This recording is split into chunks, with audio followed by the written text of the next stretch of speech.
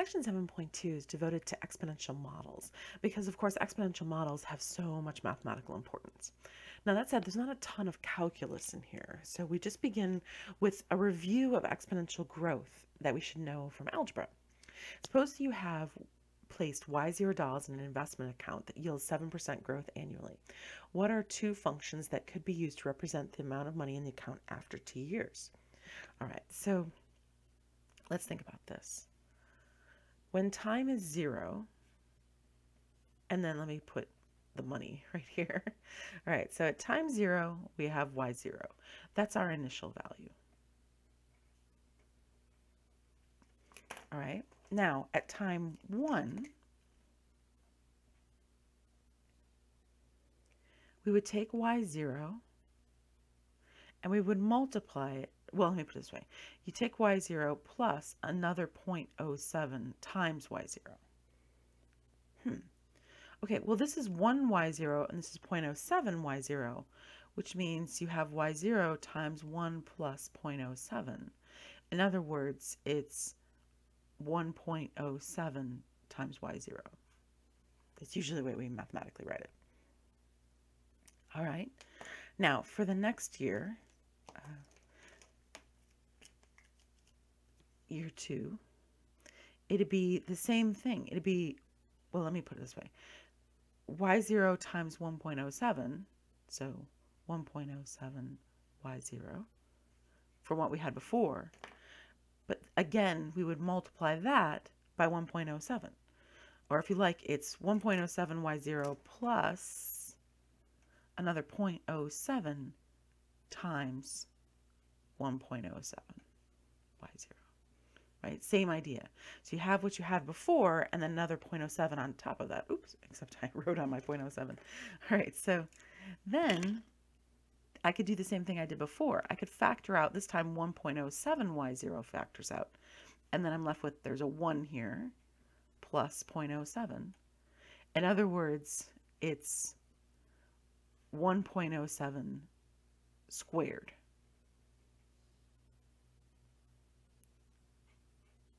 Times Y0. Interesting. All right, so we've learned that if we have T years here, right, because they want to know two functions that would represent the amount of money in the account at T years. So that would be Y0 times 1.07 to the T. I just reversed the order. So if you want to put 1.07 to the T times Y0, that's fine too. Right. Now they want two equations. That's because we can mathematically manipulate this particular equation that we have into another one. So I'll just say manipulate it. Because there's another one, which would be Y0 e to the kt. And k would vary depending on what we have here. So we would want where e to the k is equal to 1.07, right?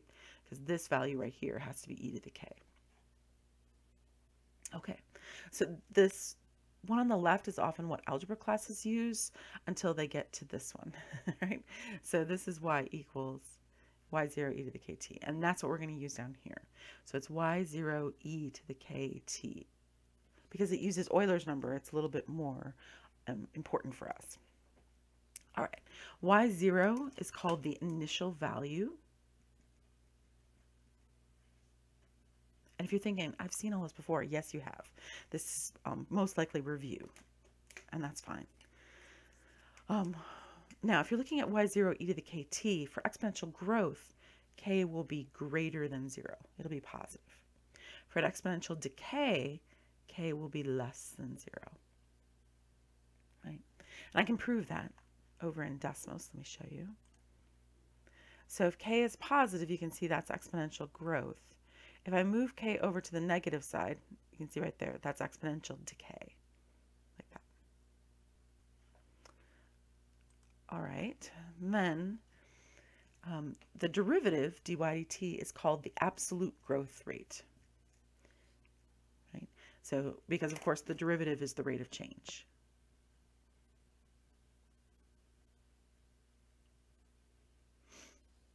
Now, if I take that derivative and I divide it, so if I take that rate of change and I divide it by how large the amount in the account was in the first place, that's called the relative growth rate.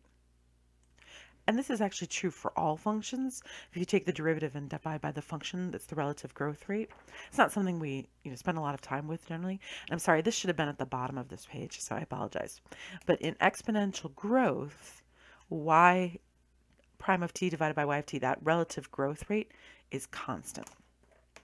Sorry, I'll fix that for next time that this is on the same page because they meant to go together. So it's constant. Which means that you have a constant relative growth rate. And that's what makes it exponential growth. Right? So in other words, exponential growth has a constant relative growth rate.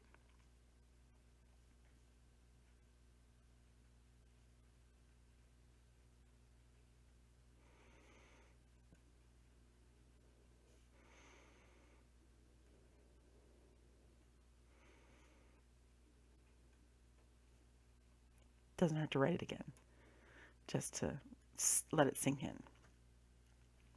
All right, so let's do an application of this. Sorry, that should have been at the bottom of the previous page, so the application should be at the top of this page.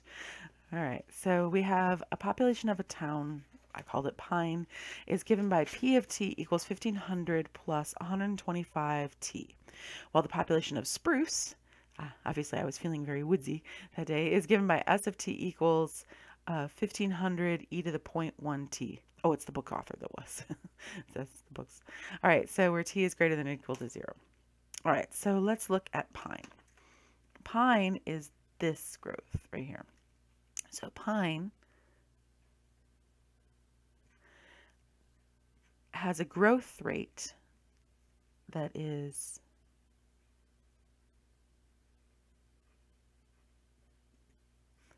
it's the derivative of p. So p prime of t, right? Because this is the population.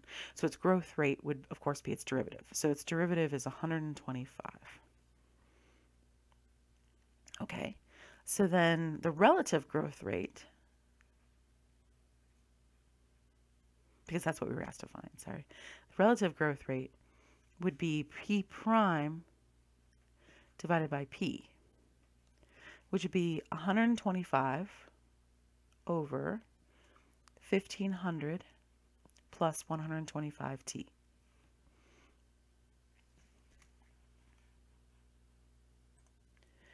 All right, now for the town of Spruce. I think one of these should be, I'll make it pink because it's this curve right here, which is sort of pink.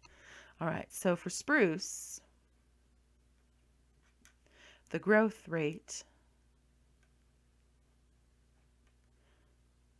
is S prime of t,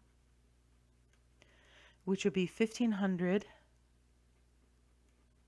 e to the 0.1 t times 0.1 because of chain rule. Okay. So then, you know what? I'm just going to leave it like that. I know I could find it, but bear with me here. What about the relative growth rate? That would be taking S prime of t and dividing by S of t. So that would be 1500 e to the 0.1 t times 0.1 over 1500 e to the 0.1 t. And if you're thinking what I'm thinking these cancel. And you're left with 0.1.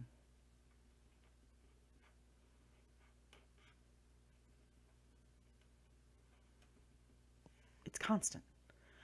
Therefore, this is K, right? So K is 0.1 for Spruce.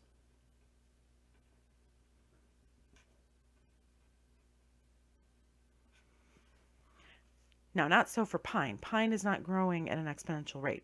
And you can tell because its relative growth rate is not a constant. All right, so let's use that fact about Spruce, and let's find its doubling time.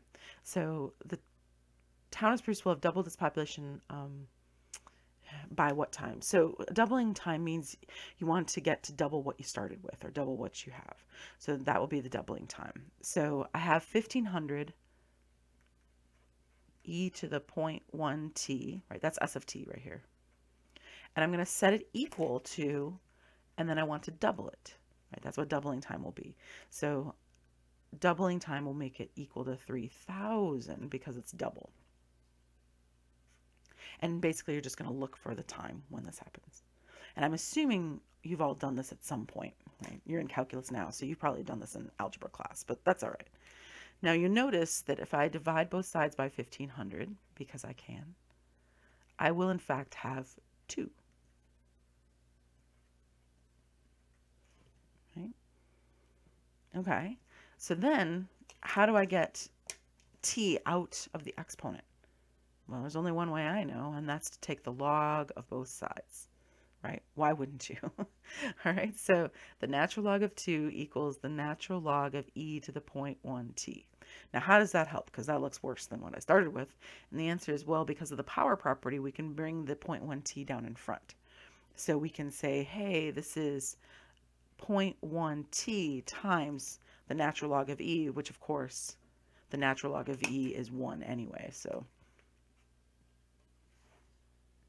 that means that the natural log of 2 is equal to 0.1t.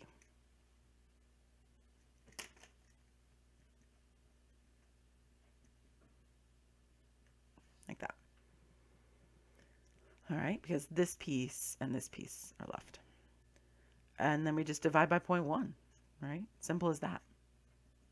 And we'll have t equals the natural log of 2 over 0.1. And here's a trick about doubling time. It's always going to be the natural log of 2. We didn't have to really do all of this work. If you've been in an algebra class where they taught you, just set it equal to 2, but then get rid of your 1,500 at the start, it'll work, right? Similarly, if you want halving time, like the time it takes to cut it in half, if it's an exponential decay, you would set it equal to a half. That's how you can find half-life, for example. All right. So t is the natural log of 2 divided by 0.1. So let me grab Dasmos here. So natural log of 2 divided by 0.1 is 693. And this was years, right? Because they were talking about time being measured in years in the original problem. And like I just said, sorry, this was supposed to be at the bottom of this page. I have a little bit of a pagination issue here. All right, so that's all there is on this page. So these are supposed to be together. So the quantity described by the function y of t equals y0 e to the kt. So a basic exponential function for k greater than 0. So this must mean we're growing, right? This means it's exponential growth.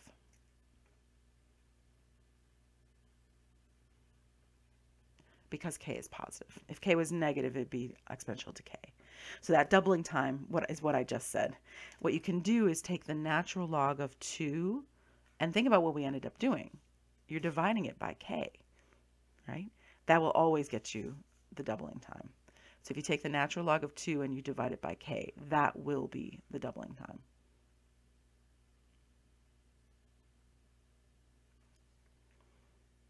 Sorry, that should just be at the bottom of that page. They should be together. And I'll fix that for future.